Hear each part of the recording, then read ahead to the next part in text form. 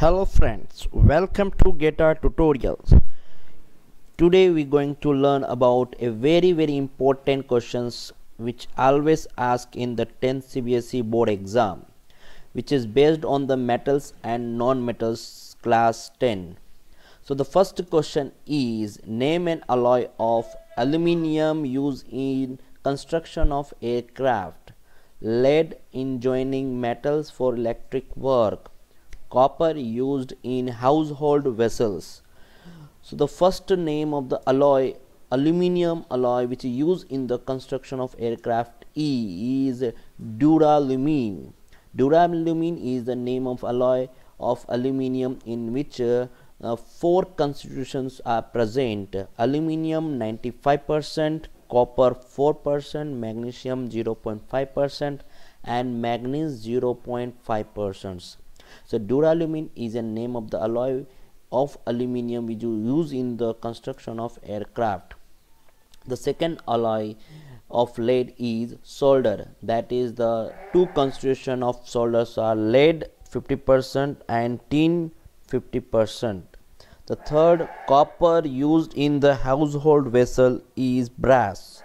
The brass is an alloy of copper in which copper is 80% and zinc is 20%. The second question is, define an alloy and an amalgam. Second is, state the main constituents of the following alloys. Example, stainless steels and bronze. In which property is each of them different from its main constituents? So we have to define the alloy. The alloy is a homogeneous mixture of two or more metals or non-metals.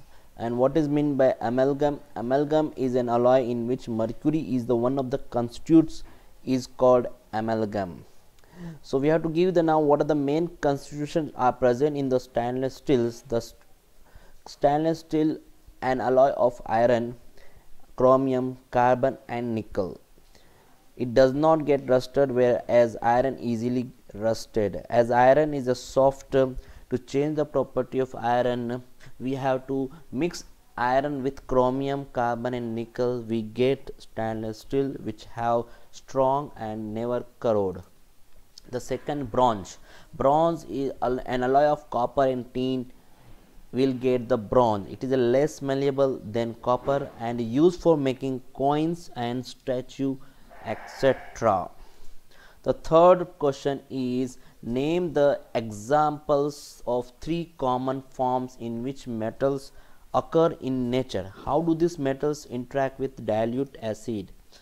So we have to give the examples in which three common forms of metal occurs. The three common forms in which metal occur in nature are, the first one is sulfide form, that is the example is copper pyrite, formula is copper FeCuFeS2.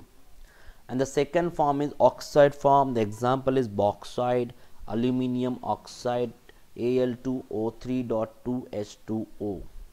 Third one is carbonate form, that is example is calamine, zinc carbonate. So here we got the three common form of in which metals occur in nature. So the next asking question is, how does this metals interact with dilute acids? As we know that active metals generally interact with dilute HCl or dilute H2SO4 to evolve hydrogen gas. For example, zinc plus HCl gives us to zinc chloride plus hydrogen gas, as well as magnesium plus HCl gives us to magnesium chloride and hydrogen gas.